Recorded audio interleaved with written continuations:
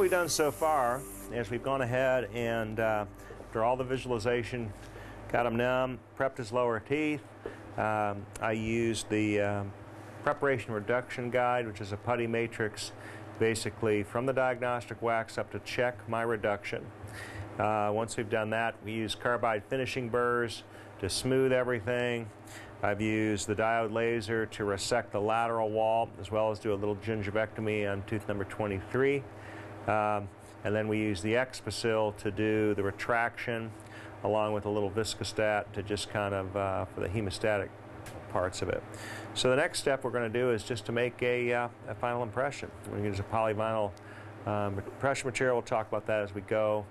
But again, the most important thing is making sure that we've got control of everything to this point, which we do.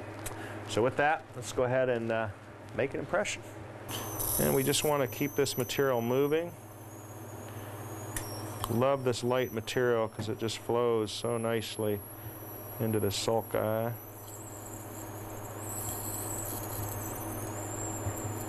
Remember that these materials are thixotropic, so they flow when you use them. And we're just going to come in now, seat it. It's 3.5 minute set. I don't mind waiting a little bit longer on these big ones.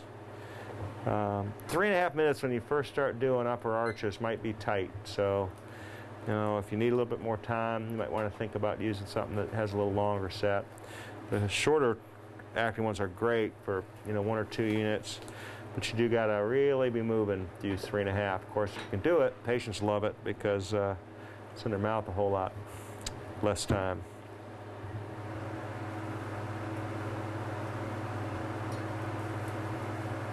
Only area, just got to keep a watch right here. But I still got my margin just a little. That's where we did that little repair. Everything else looks good. We've got our wax up, showed you that last night, and we're going to go ahead and use this matrix now.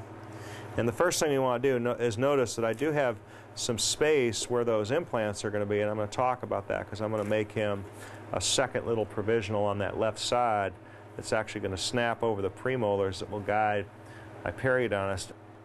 We're going to go ahead and just slide this in, just ensure we've got good seating.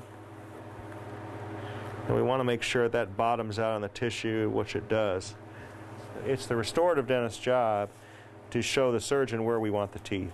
And so if he doesn't have any kind of surgical guide, he could put the implants in a place that we couldn't put the crowns that's going to be ideal for occlusion. So sometimes it's a no-brainer, but in this case it's pretty important because like on this upper molar, you've got that maxillary second molars that's kind of out of the plane a little bit. Well, we want to make sure that that implant is such that we'll be able to get a good stop on that tooth. And so that just gives us a little extra way to communicate.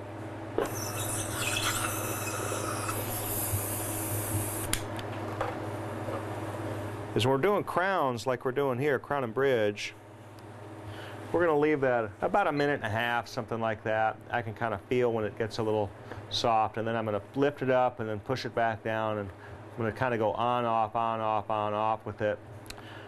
Pick away the little residual, and then you'll see we'll pop it in, cut it in a couple pieces, and we'll get to that.